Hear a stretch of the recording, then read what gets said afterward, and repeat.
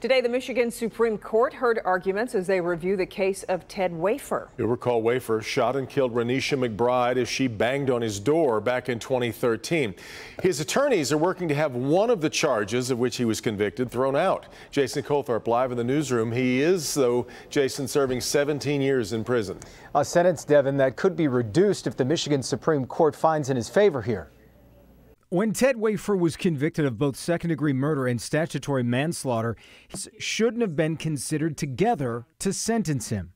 I think what we as attorneys sometimes struggle to do is we know something's unfair, and we struggle to find the right constitutional framework for it. I don't think there's any practical difference to whether we call it due process or double jeopardy. The Wayne County Prosecutor's Office argued the charges are distinct and fully reflect what Wafer did that night. Mr. Wafer initially told police twice that he did not know the gun was loaded and that it went off or just did so accidentally.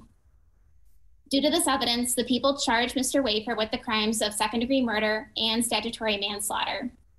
It's undisputed that these crimes are composed of distinct legal elements.